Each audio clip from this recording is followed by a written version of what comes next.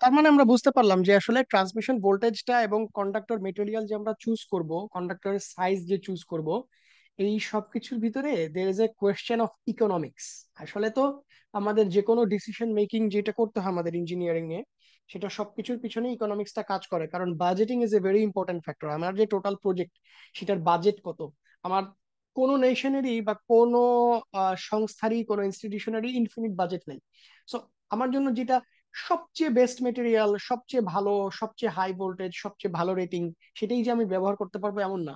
So there is a choice of, মানে there is a question of economics, আসলে কোনটা আমার জন্য সবচেয়ে অপটিমাল সলিউশন। তো এই জন্য ইকোনমিক্স বেসিক্যালি পাওয়ার পাওয়ার ট্রান্সমিশন, এটার ভিতরে দুইটা মূলত পার্ট আছে।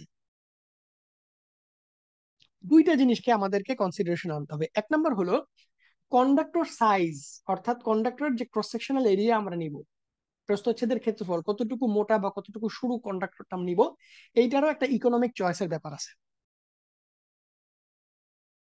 কারণ ইকোনমিক্স এখানে প্রশ্নটা আসতেছে ব্যালেন্সের এই কারণে যে আমরা জানি অলরেডি যে আমরা যদি কন্ডাক্টর সাইজ ছোট নিতে পারি, ক্রস সেকশনাল এরিয়া, তাহলে কস্টিংটা কমবে যেহেতু মেটেরিয়াল কম লাগতেছে।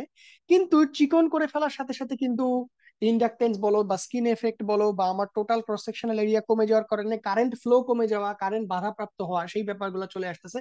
সেই দিক থেকে লস বেড়ে যাওয়া, এফিসিয়েন্সি কমে যাওয়া, সেই ব্যাপারগুলো আছে। তার মানে এখানে কন্ডাক্টর সাইজ বেশি হওয়ার কিছু অ্যাডভান্টেজ আছে, কন্ট্রাক্ট সাইজ ছোট হওয়ার কিছু অ্যাডভান্টেজ আছে। তার মানে দুইটার মধ্যে একটা ব্যালেন্সের প্রশ্ন আছে, এই জন্যই ইকোনমিক্সটা চলে আসবে। দুই নাম্বার হচ্ছে যে একটু আগে যে কথাটা আমরা বললাম, যে ট্রান্সমিশন ভোল্টেজেরও একটা ইকোনমিক চয়েসের ব্যাপার আছে। ঠিক আছে, ফার্স্টে আমরা এই এক নাম্বারটা দেখি। দুই নাম্বারটা ইজি, দুই নাম্বারটা হয়তো বা তোমরা নিজেরাই দেখতে পারবা, আমরা সেলফ স্টাডিতে পড়তে পারবো। এক নাম্বারটাতে কিছু ইম্পর্টেন্ট ব্যাপার আছে এখানে।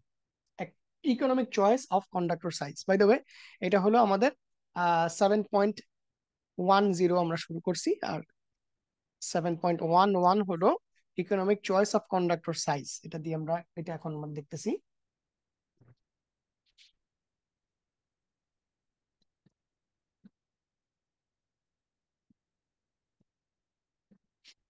কেলভিনস ল নামে একটা ল আছে। এই লটাতে আমাদেরকে যেটা বলে যে কন্ডাক্টর সাইজ কতটুকু নিব বা সেটা সবচেয়ে ইকোনমিক্যাল সাইজ কোনটা, সেটা তখনই বোঝা যাবে যেই সাইজের কন্ডাক্টর নেওয়ার কারণে একটা ট্রান্সমিশন লাইনের যেটা অ্যানুয়াল কস্ট, অর্থাৎ এক বছর ধরে ট্রান্সমিশন লাইনটাকে ব্যবহার করার কারণে যে টোটাল কস্ট আসবে, সেই কস্টটা যেই কন্ডাক্টর সাইজের জন্য লো, সেটাই হচ্ছে সবচেয়ে ইকোনমিক সাইজ।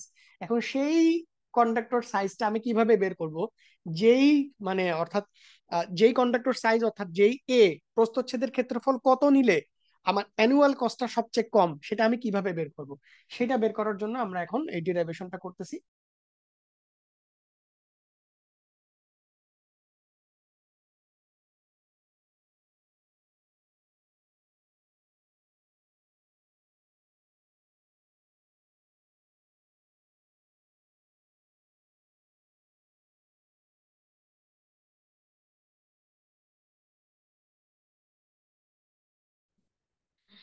দেখো, এতটুকু পর্যন্ত আগে একটু বলি।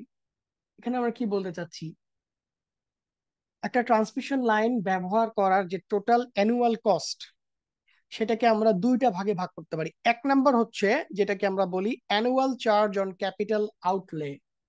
ক্যাপিটাল আউটলে কথাটাকে যদি একটু ভেঙে বলি, আমি একটু যদি বলি, আউটলে বলতে আমরা কি বোঝাচ্ছি? আউটলে মানে একটা জিনিস প্রতিষ্ঠা করা বা এস্টাবলিশ করা। একটা জায়গাতে কোনো ট্রান্সমিশন সিস্টেম ছিল না, সেখানে আমার এখন ট্রান্সমিশন লাইনটাকে বসাইতে হবে। সেটার জন্য আমার কন্ডাক্টর মেটেরিয়াল কিনতে হবে। সাপোর্টের জন্য, যে সাপোর্ট বলতে বুঝো তো, সাপোর্ট মানে টাওয়ার পোল, এগুলোকে সাপোর্ট বলে, যেগুলোতে আমরা কন্ডাক্টরটাকে প্লেস করি। তারপরে এই সাপোর্ট গুলার কিনতে হবে, এই সাপোর্ট গুলার ডেভেলপ করতে হবে, ম্যানুফ্যাকচারিং করতে হবে। এই পুরা সাপোর্ট গুলো যে যেসব জায়গায় বসবে, সেই সব জায়গাতে সিভিল ইঞ্জিনিয়ারিং এর কাজ আছে, কনস্ট্রাকশনের কাজ আছে, যেগুলোকে আমরা বলতেছি ইরেকশন। ইরেকশন মানে হচ্ছে গিয়ে মানে কনস্ট্রাকশন, সোজা কথা। তো আবার ইনসুলেটরের কস্ট আছে। তো এই যে হিউজ অ্যামাউন্ট অফ ইনভেস্টমেন্ট, যে কোনো গভর্নমেন্ট বা যে কোনো ইনস্টিটিউশন, ফর এক্সাম্পল বাংলাদেশে পিডিবি, তারা যখন এই ধরনের একটা প্রজেক্ট নিবে, তখন তাদেরকে কি করতে হবে? এই কস্টটাকে বিবেচনা করতে হবে যে আমার কন্ডাক্টরের কস্ট কত, সাপোর্ট যেগুলো আমি টাওয়ার বসাবো, সেই টাওয়ার গুলোর ডেভেলপ মানে প্রোডাকশনের কস্ট কত, ইনসুলেটরের খরচ কত, আর এই পুরা কাজটাকে সিভিল ইঞ্জিনিয়ারিং এর কাজগুলো করাইতে আমার কি পরিমাণ খরচ হবে, লেবার কস্ট কত, পুরা কস্ট মিলে দেখা গেল কয়েক হাজার কোটি টাকার একটা প্রজেক্ট। এই প্রজেক্টের এই পরিমাণ টাকা কিন্তু অবভিয়াসলি অনেক গভর্নমেন্টের নিজেদের থাকে না, তখন তারা কি করবে, বিভিন্ন ব্যাংক, সেটা লোকাল হতে পারে, লোকাল কিছু ফান্ডিং, বিভিন্ন ব্যাংক থেকে ফান্ডিং, মানে লোনের মাধ্যমে, আবার বিভিন্ন ইন্টারন্যাশনাল যে এজেন্সি গুলো থাকে, যেমন তোমরা জানো বাংলাদেশে বিভিন্ন প্রজেক্ট হয়, সেগুলাতে ওয়ার্ল্ড ব্যাংক ফান্ডিং করতে পারে, জাইকা, জিআইজেড, এরা বিভিন্ন ফান্ডিং এজেন্সি, এরা ফান্ডিং করে। সো তাদেরকে যখন তারা আমাকে ফান্ডিং করলো, এই ফান্ডিংটা যখন গভর্নমেন্ট আবার ব্যাক করবে, তখন কিন্তু তাদেরকে ইন্টারেস্টের সাথে এগুলোকে ব্যাক করতে হবে। সো এই ইন্টারেস্টটাও তাদেরকে কিন্তু বাজেটে ক্যালকুলেশনের মধ্যে আনতে হবে। আবার ডেপ্রিসিয়েশন বলে একটা জিনিস আছে। ডেপ্রিসিয়েশন মানে হলো আমার কিন্তু, আমি একটা জিনিস কিনলাম, ফর এক্সাম্পল আমি 5,000 টাকা দিয়ে বা 10,000 টাকা দিয়ে আমি একটা টেবিল কিনছি, একটা টেবিল। এই টেবিলটার একটা লাইফ স্প্যান আছে, যে এটা এটা 10 বছর টিকবে। তার মানে আমাকে কিন্তু হিসাব করতে হবে যে 10 বছরে এটার মূল্য মানটা কতটুকু কমতেছে, কারণ 10 বছর পরে আমাকে এটা রিপ্লেস করতে হবে। সো আমি যেই জিনিসটা এস্টাবলিশ করতেছি, একটা ট্রান্সমিশন লাইন, একটা কন্ডাক্টর, একটা সাপোর্ট, কিছু ইনসুলেটর, এই প্রতিটা জিনিসের আলাদা আলাদা লাইফ স্প্যান আছে, এবং এটা একটা নির্দিষ্ট সময় পর পর এগুলোকে রিপ্লেস করতে হয়। সো এই যে প্রতি বছর এদের ভ্যালুটা কমতেছে, এটাকে বলে ডিপ্রিসিয়েশন, এবং সেই কস্টটাকেও কিন্তু টোটাল কস্টের হিসেবের মধ্যে আনতে হয়। তো এই যে আমার লাইন, পুরো ট্রান্সমিশন লাইনটা এস্টাবলিশ করার জন্য যে খরচগুলোর কথা আমরা বললাম, এই খরচগুলোকে আমরা একসাথে এই 1 নম্বরের মধ্যে বলতেছি annual charge on capital outlay. এবং এই খরচগুলো যদি আমরা একটু অ্যানালাইজ করি, তাহলে দেখব এই খরচগুলোর মধ্যে কিছু কিছু খরচ আছে যেগুলো কনস্ট্যান্ট। এটার সাথে ক্রস সেকশনাল এরিয়া কি বেশি বড় নাকি ছোট, অর্থাৎ আমার কন্ডাক্টর সাইজ বড় না ছোট, সেটার কোনো ডিপেন্ড করে না। যেমন ইনসুলেটরের কস্টটা, ইনসুলেটরের কস্টটা ডিপেন্ড করে ট্রান্সমিশন ভোল্টেজের উপরে, কন্ডাক্টর সাইজের উপরে না। সো এইটা কন্ডাক্টর সাইজের রেসপেক্টে কনস্ট্যান্ট। আচ্ছা, কন্ডাক্টর মেটেরিয়াল কি পরিমাণ লাগবে সেইটা সরাসরি ক্রস সেকশনাল এরিয়ার সাথে সম্পর্কিত। এই যে ক্রস সেকশনাল এরিয়া বেশি মানেই কন্ডাক্টরের পরিমাণ বেশি, কন্ডাক্টরের মেটেরিয়ালের কস্ট বেশি, এটা প্রপোর্শনাল। আবার দেখো সাপোর্ট, তারপরে এই যে ইরেকশন কস্ট, যেগুলো আমরা বললাম ইঞ্জিনিয়ারিং কস্ট, এই জিনিসগুলার কিছু অংশ আছে যেটা কন্ডাক্টর সাইজ বেশি হোক বা ছোট হোক তাতে কোনো যায় আসে না, এই খরচটা দিতেই হবে, সেই পার্টটা কনস্ট্যান্ট। আবার কিছু অংশ আছে যেটা কন্ডাক্টর সাইজ ছোট বড় হওয়ার কারণে বাড়া কমা করতে পারে, সেই পার্টটা আবার ক্রস সেকশন এরিয়ার সাথে প্রপোর্শনাল। তার মানে আমরা দেখতে পাচ্ছি এই টোটাল যে কস্টটা, যেটাকে আমি বলতেছি annual charge on capital outlay, তার ভিতরে কিছু অংশ আছে যারা একেবারেই কনস্ট্যান্ট, সেগুলো ক্রস সেকশনাল এরিয়ার উপরে নির্ভরশীল না। আর কিছু কিছু অংশ আছে যারা ক্রস সেকশনাল এরিয়ার সাথে প্রপোর্শনাল। তাহলে আমরা একটা এক্সপ্রেশন এভাবে লিখতে পারি,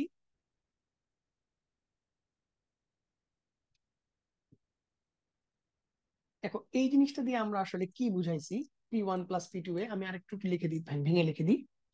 এখানে P1 এবং P2 হচ্ছে দুইটা কনস্ট্যান্ট, P1 এবং P2 দুইটা কনস্ট্যান্ট। এই সূত্রটা এক্সপ্রেশন দ্বারা কি বোঝাচ্ছি, এক্সপ্রেশন দ্বারা বোঝানো যাচ্ছে যে অ্যানুয়াল চার্জের দুইটা অংশ আছে, একটা অংশ পুরোপুরি constant, independent of cross sectional area, আরেকটা অংশ দেখো এটার সাথে এ গুণ করা আছে, তার মানে এই পার্টটা ক্রস সেকশনাল এরিয়ার সাথে সম্পর্কিত, ক্রস সেকশনাল এরিয়া বাড়লে এই কস্টটা বাড়বে, ক্রস সেকশনাল এরিয়া কমলে এই কস্টটা কমবে। এইটা হচ্ছে আমার total annual charge of capital outlay. এইটা হচ্ছে একটা খরচ। দুইটা খরচের কথা বলছিলাম আমরা প্রথমে, the total cost of transmission can be divided into two parts, এইটা হচ্ছে আমার প্রথম পার্ট।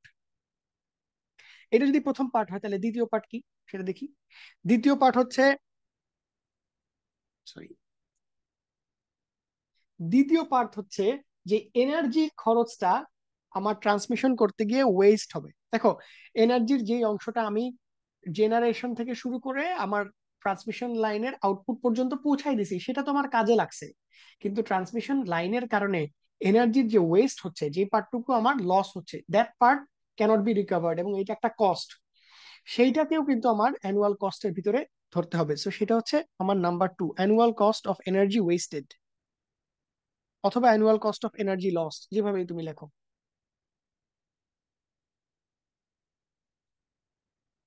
এনার্জি লস লিখে দিই আমি একটা বোঝার সুবিধার জন্য।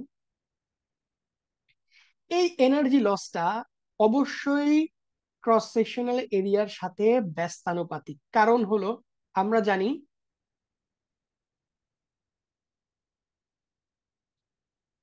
অবভিয়াসলি কপার লস হচ্ছে আমাদের আই স্কোয়ার আর, এটা আমরা জানি যে পাওয়ার লস হলো আই স্কোয়ার আর। আর এই এই আই স্কোয়ার আর এর ভিতরে দেখো রেজিস্ট্যান্সকে আবার আমরা কি লিখতে পারি, রো এল বাই এ। তার মানে রেজিস্ট্যান্সটা কিন্তু ক্রস সেকশনাল এরিয়ার সাথে ব্যস্তানুপাতিক, ক্রস সেকশনাল এরিয়া বাড়লে রেজিস্ট্যান্স কমবে এবং ভাইস ভার্সা। তার মানে ক্রস সেকশনাল এরিয়া যদি বাড়ে রেজিস্ট্যান্স কমবে, পাওয়ার লস কমবে। ক্রস সেকশনাল এরিয়া যদি কমে যায় তাহলে রেজিস্ট্যান্স বেড়ে যাবে, পাওয়ার লস বেড়ে যাবে। তার মানে পাওয়ার লসটা ক্রস সেকশনাল এরিয়ার ব্যস্তানুপাতিক। So we can say annual cost of energy wasted, এইটার যদি আমি ওই আগেরটার মতন যদি একটা ফর্মুলা দ্বারা করাই,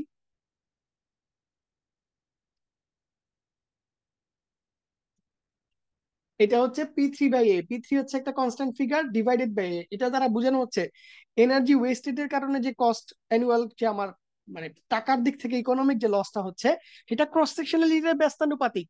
সেটা আমি কিভাবে বুঝলাম, এই যে দেখো ক্রস সেকশনাল এরিয়া যদি বাড়ে তাহলে রেজিস্ট্যান্সটা, এই যে দেখো ক্রস সেকশনাল এরিয়া যদি বাড়ে রেজিস্ট্যান্সটা কমবে, রেজিস্ট্যান্স যদি কমে তাহলে আমার পাওয়ার লস, টোটাল পাওয়ার লসটা কমে যাবে। তার মানে ক্রস সেকশনাল এরিয়ার সাথে পাওয়ার লসটা ব্যস্তানুপাতিক। এই সেই জিনিসটাই আমরা এখানে লিখছি।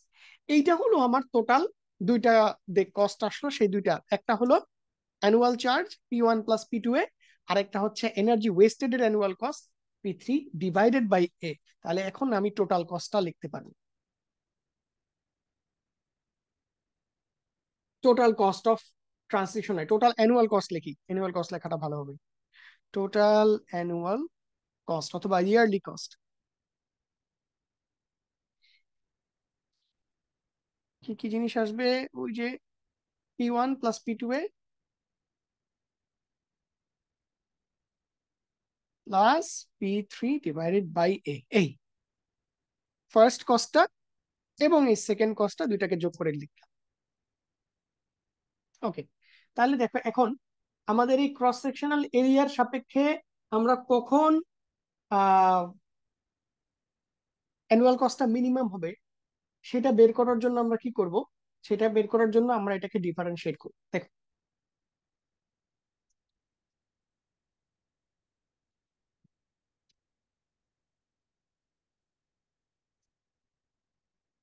সি কে আমরা উইথ রেসপেক্ট টু এ, আমার এখানে ভ্যারিয়েবলটা আমি চাচ্ছি এ, এর সাপেক্ষে সি কখন বাড়বে কখন কমবে সেটা আমরা দেখতে চাচ্ছি।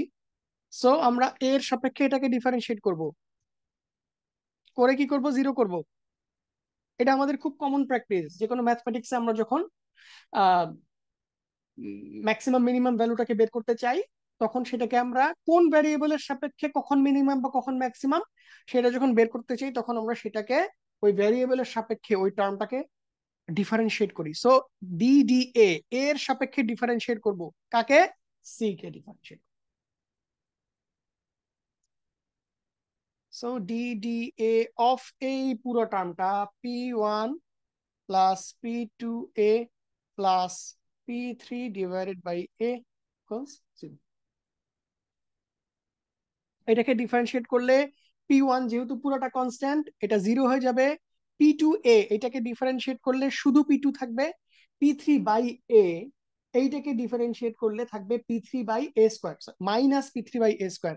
ওই যে U/P, 1/A ডিফারেন্সিয়েট 1/X এর ডিফারেন্সিয়েশনের সূত্র অনুযায়ী এটা হবে জিরো, প্রথম টার্মটা হয়ে যাবে জিরো, সেকেন্ড টার্মটা হবে P2, লাস্ট টার্মটা হবে -1/A² × P2। খেয়াল আছে কিনা জানি না, না থাকলে একটু কষ্ট করে ডিফারেন্সিয়েশনের সূত্রগুলো দেখি নিয়ে। ডিফারেন্সিয়েশন একদম বেসিক সূত্র, 1/X এর ডিফারেন্সিয়েশনের যে সূত্রটা সেটা ব্যবহার করতেছি আমরা। এখন যদি আবার ম্যাথ পড়ানো লাগে তাহলে একটু ডিফিকাল্ট হয়ে যাবে অবশ্য। সো পাচ্ছি P2 = P3/A²।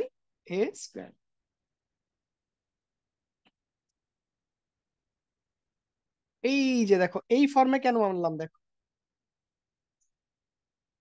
P2 = P3/A² ছিল, তার মধ্যে একটা এ কে কোনাকুনি গুণ করে P2A করে দিছি, আর এদিকে লাগছে P3/A। কেন দেখো তো, এই টার্ম দুটো আমরা আগে একবার পাইছি। P2A কোথায় পাইছি, এই যে P2A। P2 এটা হলো অ্যানুয়াল চার্জের যে দুইটা অংশ ছিল, একটা অংশ ছিল পুরোপুরি কনস্ট্যান্ট, আর একটা অংশ ছিল কনস্ট্যান্ট না, ভ্যারিয়েবল পার্ট, যেটা ক্রস সেকশনাল এরিয়ার সাথে সম্পর্কিত সেই পার্টটা। আর P3/A যে অংশটা, এই যে P3/A, এইটাও আমরা আগে পাইছি। সেটা কই পাইছি? সেটা হচ্ছে annual cost of energy wasted. এটা তার মানে আমরা কেলভিনস ল থেকে বলতে পারি, কেলভিনস লটাকে আরেকভাবে আমরা টার্ন করতে পারি, আরেকভাবে মানে প্রকাশ করতে পারি, সেটা হচ্ছে variable part of annual cost অথবা অ্যানুয়াল চার্জ ইকুয়াল টু, এই যে এটা ভ্যারিয়েবল পার্ট অফ অ্যানুয়াল চার্জের ভ্যারিয়েবল অংশটা এটা ছিল, equal to annual cost of energy waste. এই দুইটা পার্ট, এ এর যেই মানের কারণে, ক্রস সেকশনাল এরিয়ার যেই মানের কারণে variable part of annual charge এবং annual cost of energy waste এই দুটো অংশ সমান হবে, সেইটাই হচ্ছে আমার মোস্ট ইকোনমিক্যাল কন্ডাক্টর সাইজ। এইটাই হচ্ছে আমার কেলভিনস ল, ডিফারেন্ট ওয়ে টু এক্সপ্রেস কেলভিনস ল। আমরা প্রথমে যেই কেলভিনস ল দিয়ে শুরু করছিলাম, যে ক্রস সেকশনাল এরিয়ার যেই মানের জন্য অ্যানুয়াল কস্ট সবচেয়ে কম হবে সেটাই হচ্ছে আমার মোস্ট ইকোনমিক্যাল সাইজ, সেইটাকেই আরেকভাবে বললে এইটা বলা যায় যে ক্রস সেকশনাল এরিয়ার যেই মানের জন্য অ্যানুয়াল চার্জের ভ্যারিয়েবল অংশ এবং অ্যানুয়াল এনার্জি লসের পরিমাণ, অর্থাৎ এনার্জি লসের কস্টের পরিমাণ সমান হবে, that a or that cross sectional area is the most economical cross sectional area. এটাকে আবার গ্রাফিক্যালিও দেখানো যায়। তো তোমাদের এই টপিকটার ভিতরে 7.11 মনে হয়, এটার ভিতরে আবার গ্রাফিক্যাল রিপ্রেজেন্টেশনও দেওয়া আছে। দেখো আমি এটা একটু ছবি না একে কপি পেস্ট করে নিয়ে আসি, ধরো 1 মিনিট। এই যে আমাদের বইয়ের ছবি, এটা হচ্ছে গ্রাফিক্যাল রিপ্রেজেন্টেশন। এখানে যদি দেখো যে দুইটা লাইন দেখানো হয়েছে, খেয়াল করো। এই 1 নাম্বার লাইনটা, এই যে এই লাইনটা, এটা এটা এই লাইনটা হচ্ছে P1 + P2 এর লাইন। P1 + P2 মানে কোনটা? এই যে প্রথম কস্টটা, এই যে এই cost annual charge P1 + P2, এইটা হচ্ছে আমার 1 নাম্বার লাইন। সেটা এটা দেখেই বুঝতে পারতেছো এটা একটা সরল রেখার লাইন, সো আমরা সরল রেখা। দ্বিতীয় কস্ট কোনটা? দ্বিতীয় কস্ট হচ্ছে annual cost of energy wasted, এটা হচ্ছে P3/A। এটা একটা হাইপারবোলার লাইন, খুব সম্ভবত হাইপারবোলা না প্যারাবোলা, আমার এক্স্যাক্ট খেয়াল নাই, হাইপারবোলার লাইন খুব সম্ভবত এটা। এই যে 2 নাম্বার লাইনটা কার্ভ করা আছে। তাহলে এই দুইটা সেকশন, এই 1 নাম্বার লাইন আর 2 নাম্বার লাইন, এই দুইটাকে যদি আমি যোগ করি, কারণ আমার টোটাল কস্টটা কিন্তু এইটা এবং 1 আর 2 এর যোগফল, এই দুইটাকে যোগ করলে যে লাইনটা পাওয়া যায় সেটা হচ্ছে 3 নাম্বার লাইন। এই যে যেটা উপরের লাইনটা, 3 নাম্বার লাইন হলো P1 + P2, এইটার প্রতিটা ভ্যালু, প্রতিটা মানকে যদি আমি P3/A, সরি ভুল লিখছি তো, এইটার মানগুলোকে যদি আমি P3/A এর মানের সাথে যোগ করতে থাকি, এই প্রতিটা পয়েন্টকে যদি অ্যাড করতে থাকি, তাহলে যে কার্ভটা পাওয়া যাবে সেটা হচ্ছে 3 নাম্বার লাইন। এই 3 নাম্বার লাইনের মিনিমাম ভ্যালু যেটা, এইটাই হচ্ছে লোয়েস্ট অ্যানুয়াল কস্ট, এবং এইটার জন্য যে এটা আর কি, এখানে যে এর যে ভ্যালুটা, এই যে এখানে এই বরাবর অ্যানুয়াল কস্টটা লোয়েস্ট, আর এই বরাবর এর যে মানটা, এটাই হচ্ছে আমার মোস্ট ইকোনমিক্যাল কন্ডাক্টর সাইজ। এটা হচ্ছে গ্রাফিক্যাল রিপ্রেজেন্টেশন অফ কেলভিনস ল।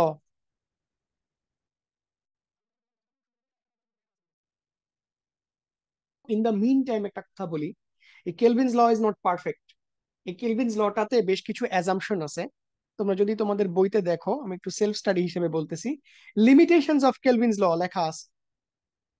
আমরা যে লটাকে বিবেচনা করে এখন most economical most economical conductor size বের করতে চাচ্ছি, কেলভিনস ল, এই লটার কিছু লিমিটেশন আছে, কিছু অ্যাজাম্পশন আছে, বা কিছু ডিফিকাল্টি আছে। এটা বইতে কয়েকটা পয়েন্ট লেখা আছে, এটা একটু নিজেরা দেখবা, লিমিটেশনস অফ কেলভিনস ল।